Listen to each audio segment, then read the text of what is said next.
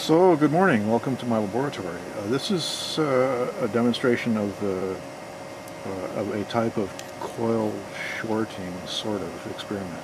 These are two little DC shunt type motors. They don't have magnets in them.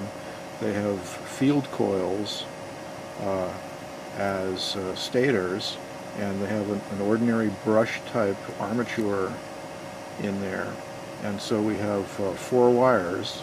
We have these 2 wires here go to the brushes of the armature, and these 2 wires here go to the field coils, which are in series, one on either side of the motor.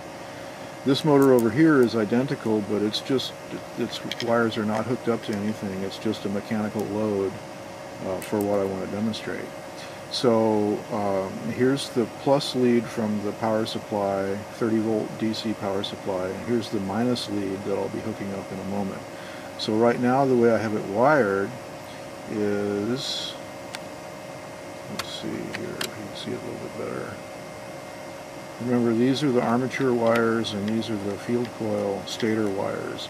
So in to the armature brushes, to the commutator, back out, and then in to the field coil, back out, and then here's where I'll connect the black power supply, black negative lead of the power supply.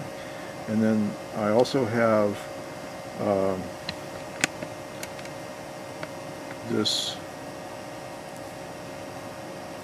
is a 6 amp fast diode here, and this is just a shorting jumper that I'll use to connect from here to here, which, as you can see, shorts the field coils.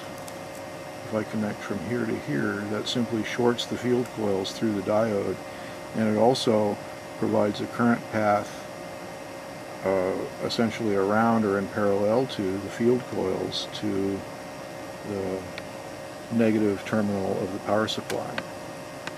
Okay, so in normal running, the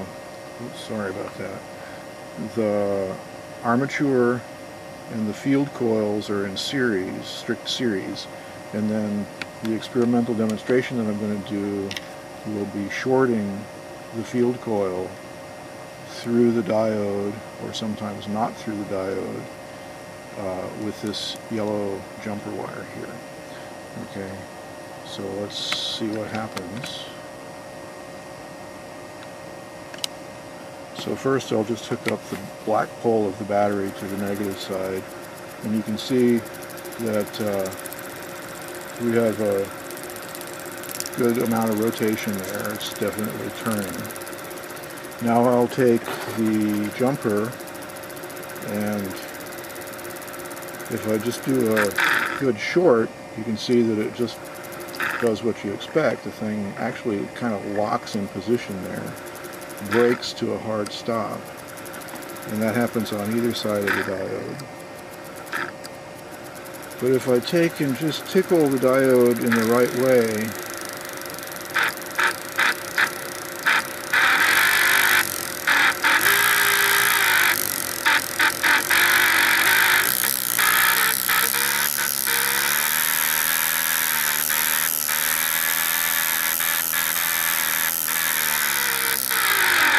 I guess you can see that really gets things going. If I make it a dead short, though, and try to tickle it from this end, nothing happens. Okay. So let's try this now. Here I have an automotive brake light bulb. This is an 1156 brake light bulb connected to some jumper leads. So if I use the brake light bulb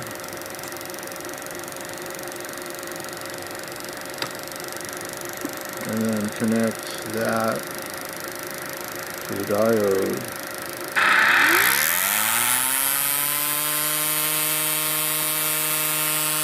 Look at that. And if I disconnect the power, now I can connect the power. Yeah, like that. So, but is the diode actually necessary here? Let's see. Bypassing the diode.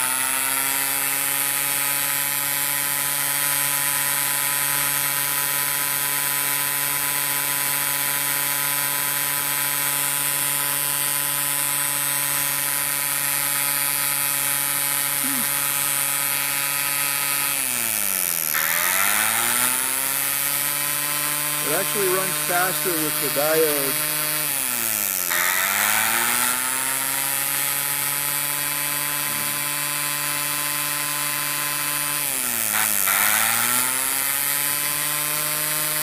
I guess you can tell by the sound of the motor that it runs faster when the diode is connected.